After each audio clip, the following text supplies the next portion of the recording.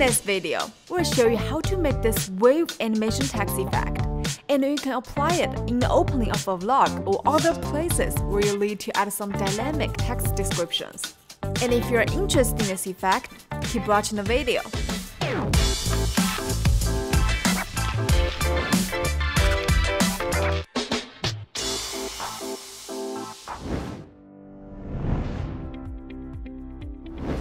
Open VideoProc Vlogger. First, we import a wave image like this one. You can download the image through the link we put in the description box down below or create a similar image yourself. Next, import this image into the video track. Then, copy it to the overlay track below. Then select the material. Click here to enter the color editor.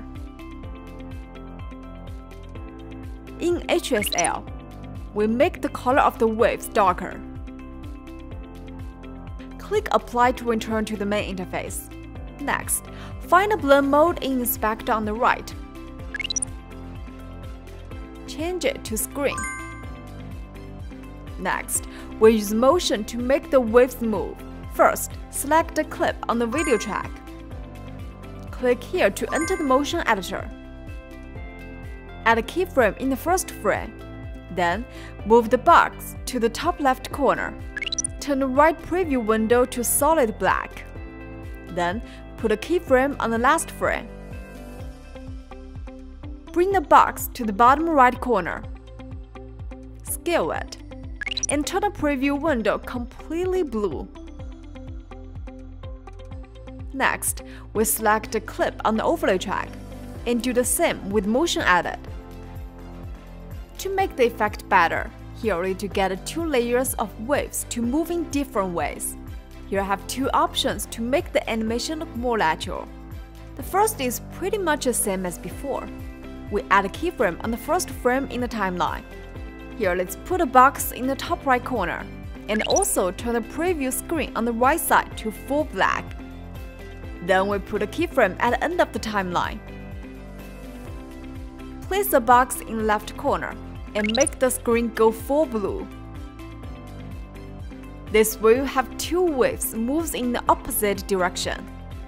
The other method is to hit a keyframe on the first frame as well, but this time we make the box smaller and place it slightly above the wave on the top left.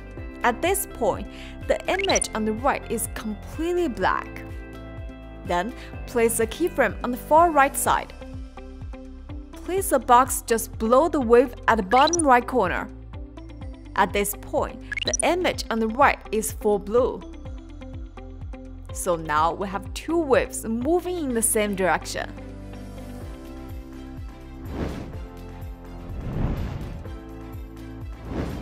Next, let's create a text mask. First, click on Title. Select the text template and place it on the subtitle track. Then click here to go to Text Editor. Change the text content. Then choose a thicker font. Use Scale to enlarge the text. Then, in the text corner, change the color of the text to green.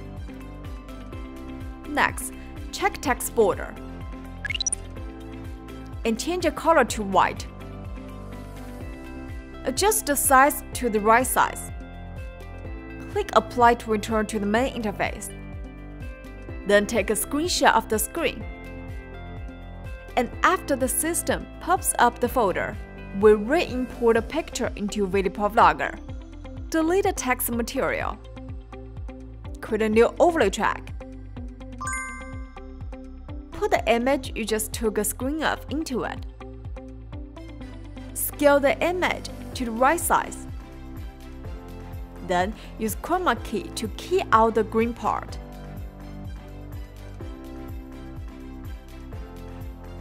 Now the wave text effect is complete. Well, this is all for today's video.